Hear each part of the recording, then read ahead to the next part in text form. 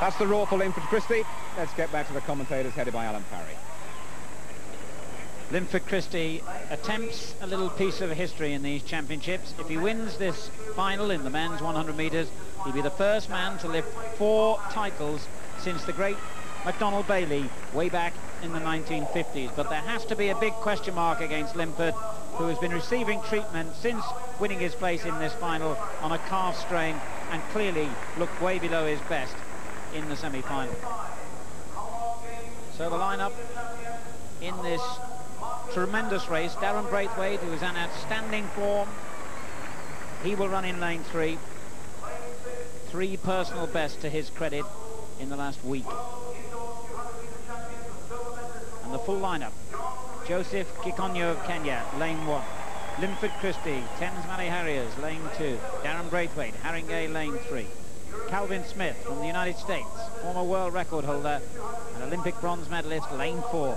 Marcus Adam, Belgrave Harriers, back to something like his best, very close to his personal best, in fact, in the semi-final. He's in lane 5. John Regis, who won his semi-final easily, in lane 6. Michael Rosswest, who equalled his personal best of 10:40 when second to John Regis in his semi-final. He's in lane 7. Steve Gookie, the 19-year-old who set a new PB, 10:44 in the semi-finals. He's in lane 8. Those with the asterisk against their name have achieved the qualifying time of 10.60.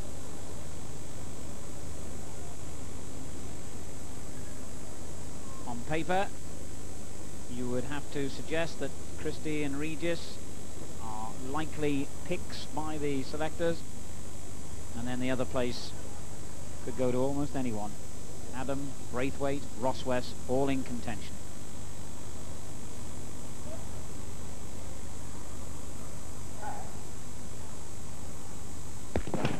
A long hole, but away well. Darren Braithwaite made a tremendous start. Rosswest is leaving it late, so too is Christie. On the inside, Christie looking good, and Christie might just have made it. It's a photo finish between him and the American former world record holder, Calvin Smith. Well, how he found form like that when he had virtually been stretchered off the track at the end of the semi-final, well, that's a hallmark of a great champion, and he's feeling the calf injury again. But what a great run by Linford, all things considered. He left it very late to sneak through on Calvin Smith, and they'll need a photo to sort out the positions behind him, I think. But Linford has done it, and that's terrific, and no wonder he's well satisfied to come off the physiotherapist table and run like that. Great credit to him. Linford Christie, second from the right, made a better start, but Braithwaite headed him here. The young man from Haringey in the white top and blue shorts. We look for Regis coming through late, and Adam. Those two right in the centre of the picture. Calvin Smith in between them. Braithwaite beginning to fade now. Second from the right. Desperately close thing on the line. Calvin Smith first, I would think. Christie second. And then an absolute photo for the third place between the likes of Braithwaite, who probably got it.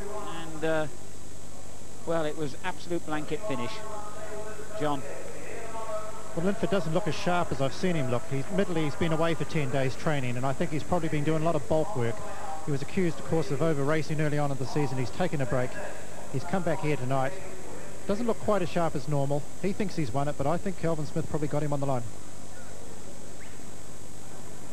Well, whatever the photo finally decides, if Linford Christie has got it, then he's equal McDonald Bailey's record.